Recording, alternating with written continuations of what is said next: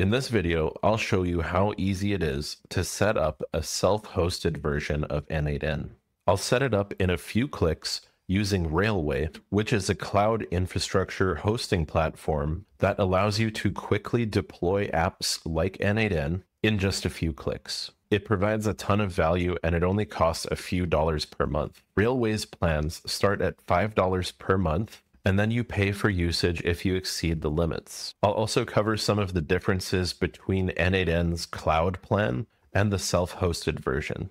To get started, you just create an account on Railway. I've already got an account and I have a few services up and running.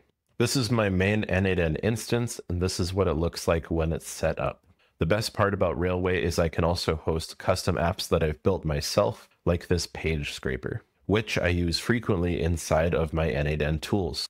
Once you've got an account set up, you just hit New in the top right there, and then you're going to see the New Project menu. Then you're just going to hit Deploy from a template. Then you'll see a bunch of options for templates that you can deploy. If you don't see N8N popping up, you can just type it into the search, and then you'll see some options here. This is the one I'm using. It has the most downloads. It's called N8N with Workers, and it's by Jack. So just click on that one. Then you'll see this deployment screen, which has the primary N8N instance, Workers, Redis, and Postgres. These are all the services that you'll need to self-host N8N. You can mess with the configurations, but you don't actually need to. You can just hit deploy and it'll set it up for you. Now it's busy deploying my N8N instance. I can see that everything is initializing and it only takes a minute to get it up and running. Now everything is live and successfully deployed. It took 29 seconds to get it up and running. Then I'm going to click on the primary N8N instance right here. Then the side menu will open up and I can see the URL where my N8N instance lives. Then I just need to click on this right here. And now all I need to do is create an account for this N8N instance. I just need to provide an email, a first name, a last name, a password, and then hit next. And now I have a self-hosted N8N instance set up and ready to go.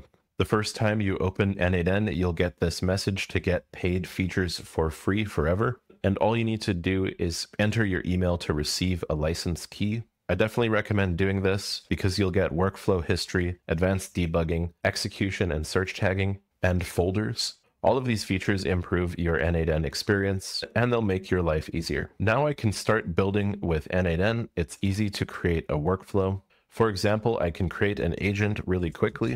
I just select AI agent. By default, it uses the chat. Then I give it a chat model, which is like its brain. I can give it memory so that it can remember our chat.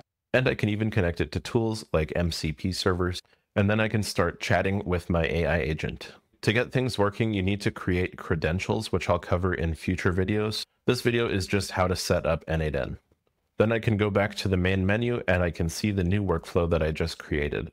Going back into Railway, you can actually give your N8N instance a nicer domain name if you want to.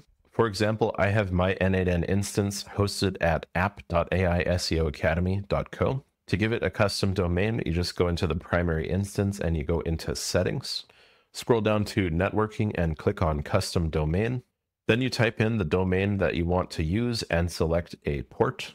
Then you click add domain, and then it's going to give you a CNAME to add to your DNS records. So all you need to do is go into your DNS provider, add this CNAME, and then you can access your instance from your custom domain. So that's all there is to it. It's really easy to set up. It only costs a few dollars per month. And over the course of this video, I set up an N8N instance in just a few minutes. If you're not interested in self-hosting N8N, you can just pay for the cloud plan. Here's a few differences between the paid plan and the self-hosted plan. For the starter plan, it's currently 24 euros per month. You get 2.5K workflow executions and 5 active workflows. One of the big benefits is you do get unlimited users.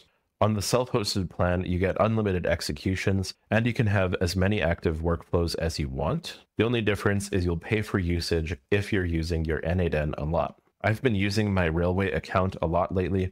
I'm still on the hobby plan, paying $5 per month.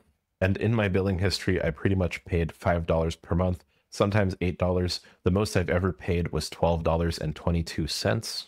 And you do need to pay for external services like OpenAI. So you need to put in your API key and you pay for that separately, but you're going to be paying for external APIs whether you're on the self-hosted plan or the cloud plan. Even then, it still only cost me a few cents to run automations. With an API key, I can generate thousands of words, and it only cost me a few cents. That's it for this video. It really is that easy to set up your own self-hosted version of N8N. There are plenty of other hosting services that you can use other than Railway. Railway is just the platform that I prefer using. At the end of the day, all that matters is that you get N8N up and running without having to touch any code so that you can start automating right away. In future videos, I'll show you how to set up your N8N credentials for different tools like Google Drive, Google Docs, and OpenAI. Then I'll get into building and customizing N8N workflows, which is also really easy to do once you get the hang of it. See you in the next one.